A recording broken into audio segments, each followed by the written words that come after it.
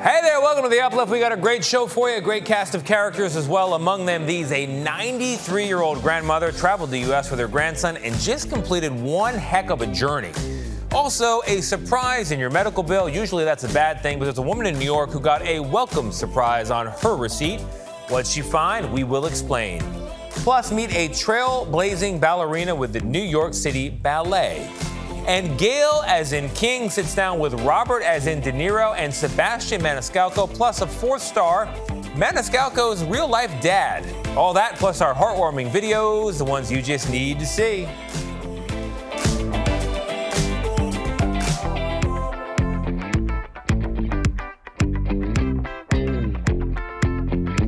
Hey there, I'm Tony DeCopel. This is The Uplift, the show that lifts you up for the next 30 minutes, you and me as well. And we are going to begin with a follow-up, which is not typical, but you're going to remember this follow-up. You saw it on The Uplift. A 93-year-old grandmother and her grandson, they had a very steep goal. They wanted to visit all 63 U.S. national parks. Did they get it done? Well, here's Caitlin O'Kane. About 8 years ago, Brad Ryan learned something about his Grandma Joy. She had never seen mountains or the ocean. Well, about all the traveling I did was to a fishing hole. Every winter, my husband took me to Okeechobee and we fished. When I learned she'd never seen the great wildernesses of America, deserts, mountains, oceans, you name it, I thought that that was something that would haunt me if I didn't intervene in some way. Brad decided to take his grandma out of Ohio on a visit to the Great Smoky Mountains. That trip inspired a goal to visit all 63 U.S. national parks. The more I kept reading about the parks and I saw how close they were to one another, that we could make this giant loop, it became an obsession. And all I could think about was, I've got to see Grandma Joy at Old Faithful. And I've got to see her at the Redwoods. And I've got to see her at the Grand Canyon. I have to do this. I have to have those memories for my own long-term happiness. Last year, Brad and Joy talked to us after visiting 62 national parks. The final one on their list, the National Park of American Samoa. American Samoa is an island community that is very firmly rooted in family. And I think that there's a bit of a poetic beauty to ending it there for that reason as well. This year, Brad and Joy talked to us again from American Samoa, the 63rd and final stop on their epic journey. I mean, Grandma, you can tell her some of the things that we've been doing. Mostly just riding around in the rain. She's like minimizing what she's been doing. She's actually been hiking through the rainforest. It's beautiful. I never saw such beautiful flowers in my whole life. And the leaves are gigantic. They've seen every corner of the U.S., but they aren't done traveling. They have plans to visit Africa this summer, then they're tackling Canada. They reached their goal, all thanks to Brad's idea and Joy's positivity. I think the biggest lesson that I learned is the power of saying yes. Because I think about all the grandparents in the world that might have gotten a phone call on a Thursday afternoon. Hey, Grandma, would you like to go camping for the first time? And what that 85-year-old person would have said to them. And the fact that she said yes instead of I'm too old led to an awakening for both of us that brought us now over 60,000 miles on the open roads of the entire country, including places as remote as American Samoa.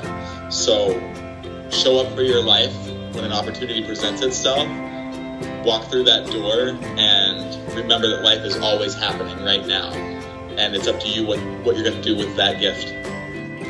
I don't know. Someone tell HR, I'm going to take the next 6 months off and visit all 63 national parks myself. I'm just kidding. I'll be right here lifting you up, you and me as well. We're going to turn now to another story, introducing you to a man who grew up in foster care and decided to dedicate his life to providing a family to others. Here's Lilia Luciano. Going home is always going up on that mountain and then coming back down. For Joe Tolles, the track to fatherhood runs straight through foster care. My mission, my purpose, is to help. Tolles grew up in foster homes and aged out of the system. Then he found a father figure in his track coach. He saw something in me that nobody else did. and he made me believe it. More than 23,000 children age out of the U.S. foster care system every year. 20% become homeless. After graduating college, Tolles made it his mission to adopt. What made you want to come back? Everything that happened to me in life was in preparation for me to be the best who I could be. He's adopted 8 boys, all at risk of aging out. Xavier is Tolles' first son. It was kind of like I didn't need a parent for all these years. Why do I need one now? At 18. At 18. Each discovered their own version of success. I had to get used to somebody actually seeing me, telling me it's okay to have emotion and express yourself. He gave his boys the gift of family. Why is it worth it? They're my kids. It's worth it because you fall in love. Lilia, thank you very much. And coming up, a chat with movie legend Robert De Niro in a hair salon. He plays Sebastian Maniscalco's real-life dad in a new film. So, how did the real dad feel about meeting the on-screen dad De Niro's portraying? We'll show you. I called him, he don't believe nothing, right? I'm like, De Niro's gonna play you. He's like, yeah, right, come on. I don't believe it until I see it. Go ahead. When you said it, yes. I said, wait a minute, did I hear right? So I said, hold on, let me get my hearing aid. Because I said, it's impossible. I said, no way. Nothing is impossible. Plus our heartwarming videos, the ones you just need to see.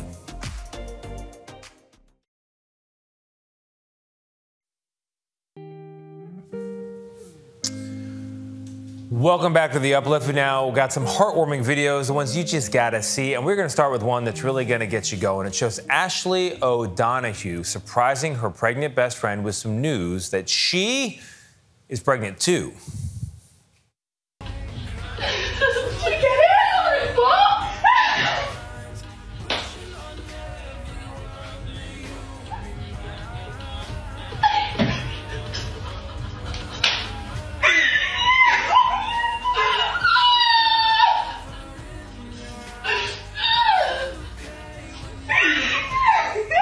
I'm glad they had the subtitles there because I didn't exactly understand what's going on, but I could sense it, the emotion there, palpable. Ashley says that she and her best friend Summer are due, get this, just 5 weeks apart.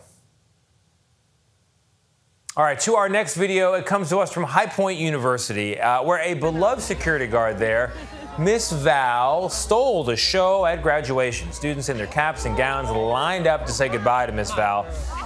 And that really brought tears to her eyes. She told the Uplift she was shocked that so many people felt it was important to give her a hug. She said, I wasn't really saying goodbye. It was more like see you later, because she often sees students return to campus. When they come back, I'm sure they will say hello. Look at that. All right, coming up, meet a trailblazing ballerina in the New York City Ballet, and why this woman was happily surprised when she received a receipt for her medical payment. Huh? We'll tell you what's going on after the break.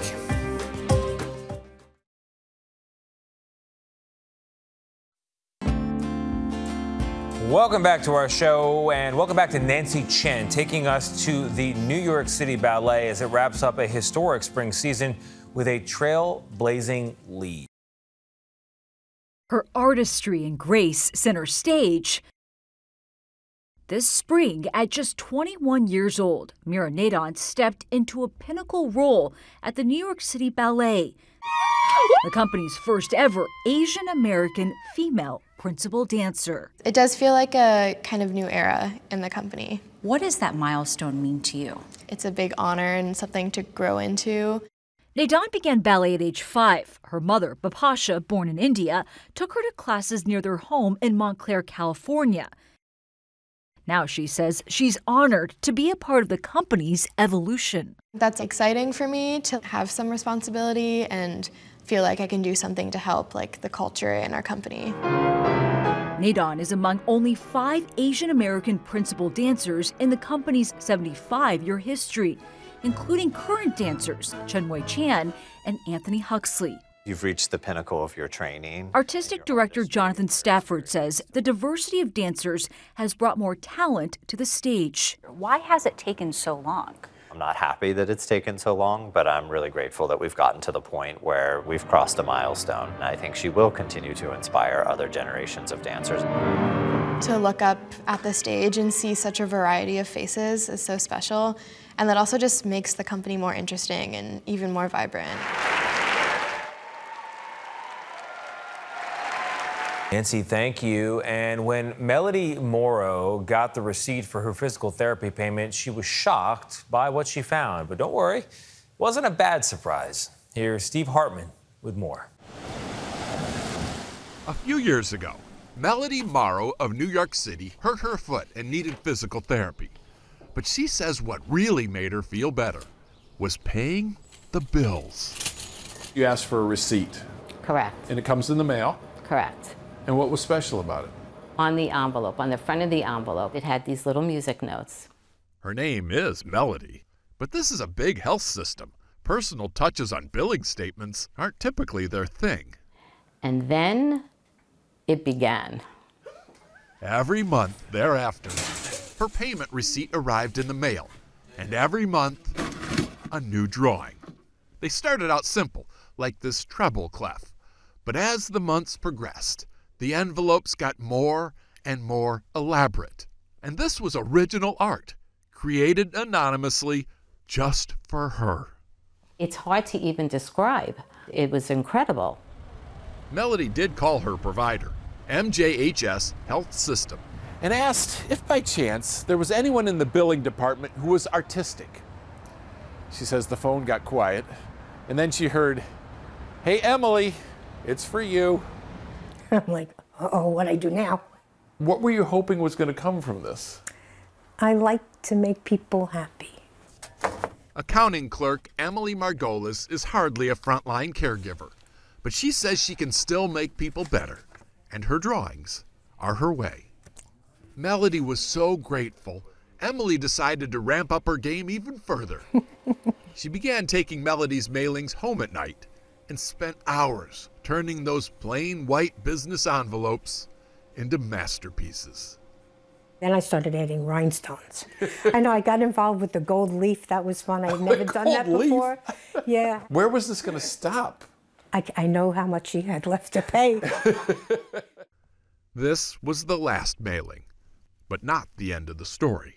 Hello. Mwah. Melody and Emily became friends and are now co-curators of an exhibit at this Manhattan coffee shop, showcasing Emily's enveloping creations. Although Melody says what's really on display here is the healing power of kindness. This was a stranger, and she was doing that just for me. And that's the beauty of it. Still nothing better than a Steve Hartman story. Coming up, not many people can say that Robert De Niro played their father in a movie, but Sebastian Maniscalco, he dreamed it, and now he can say it. The two stars and Maniscalco's dad sit down with Gayle King, star number 3 in that equation, to talk about the new movie about my father.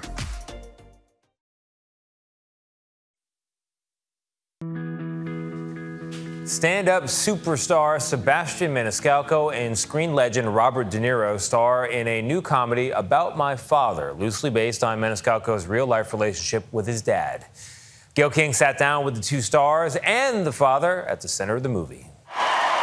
Comedian Sebastian Maniscalco has sold out arenas across the country. Dad was working 18 hours a day. I think I formally met my dad when I was 18 years old. His dad, Salvatore Maniscalco, is a common theme in his acts. So we decided to meet up with him at this Chicago suburb deli in his neighborhood. They have a very special sandwich there. We heard this is where you can get a good Sebastian Maniscalco sandwich. You definitely heard correct. Hi, yes. you guys. How are you? What do you think, Salvo, when you come in and there's a sandwich named after your son? I can't believe it, really. I Really? can't. It's great. What is it about him that you think is so good? I mean, that him growing up and hearing the stories of his childhood, I mean, I have the exact same stories. The eggplant sandwiches at lunch and kids would laugh at me, like, I have that. The school wasn't responsible if the veal piccata spoiled. I know, he's so good, though. I hear you got some amazing sandwiches. What's going on? How's it going? What's happening? Hi, I'm so glad to see you. I gotta ask you, what's the revenue on the sandwich a month? Oh, here we go. All right, 3 Sebastian specials. Nice. 3 Sebastian specials, okay. That tomato is fresh. Excellent on the sandwich, I gotta tell you. Beautiful, I love to hear that. Salva, was he a funny little kid? It was always, because he loves stage. Yeah. I mean, when I see him there and performing, I can really smile and say, yes, that's where I belong. But now, you know, he's funny, but you're such a big part of his act. Were you always comfortable with it? Always comfortable. You were? Yes. You because Why? Because of the money. You can say anything about me. Tell us, Salvo, the relationship between the two of you, what it means to you. Family is a major thing for me. I mean, as a father, it's life. And Sebastian is highlighting their father-son bond in his new movie. It's called About My Father. 50 years ago, I come to this country to give you a better life. Was it a hard story to tell for you? Not necessarily hard, it was hard to perform, to act, because I don't generally do that. Now I'm doing it with one of the greatest actors who ever lived. Enter Robert De Niro. Never rat on your friends, and always keep your mouth shut.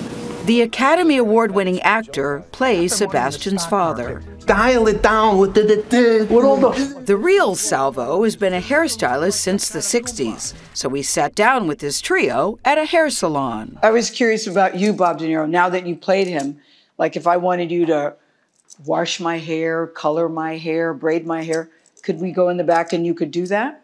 No, I'd have to bring Salvo with me. I was checking out your highlights on TV. So how did this come about, Sebastian? Did you say, Dad, I sure would like it if Robert De Niro played me in a movie? It was unreal that the man said yes, because you just don't think that Robert De Niro is going to end up playing your father. It's something that is, you know, it was like a dream come true. You know, I called him, he don't believe nothing, right? I'm like, De Niro's gonna play you. He's like, yeah, right, come on. I don't believe it until I see it.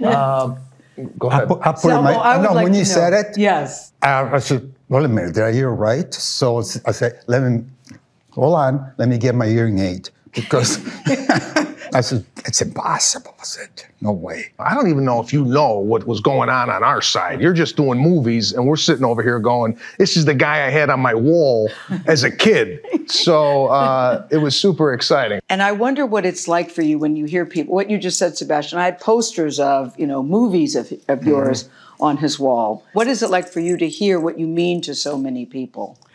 I'm honored and flattered. Yes. At the same time, I cringe a little bit. Why? Because it makes me uncomfortable. But I'm, you know, I'm not complaining. But do you know you're that good though? Do you know? You got to know it, no? I mean, like when you watch yourself in a movie, do you go, "Oh my God, I'm unbelievable"? I know. I often wonder that. Do you look at yourself? Are you a hard critic of yourself when you watch yourself on screen? Yeah, I mean, when I look at myself at certain things, I say, "Oh God, I can't look at that." Part of it is for vanity, but excluding the vanity part, what it is that you're doing character-wise, what you're supposed to do, what the task is at hand. But there is a key scene in the end when it's a very emotional scene between the two of you. Was that difficult for you, Sebastian, that scene? Yeah, that was the scene that I was kind of pining over the whole time I was on set. Like, I'm gonna have to get emotional, I'm gonna have to cry, something I've never done on film. I go to him, I said, listen, I need help here. I don't know what I'm doing. Could you help me out? And he goes, well, you know, I didn't want to say anything. I don't know what your process is. And I'm like, my process is just hope. Hope this happens. But wait, before you finish, you have a process when it's time for you to cry? I think that's interesting. The one thing is not to force anything or to try and get it or push for it. Either you have it or you don't. The worst thing you could do is push something that's not there.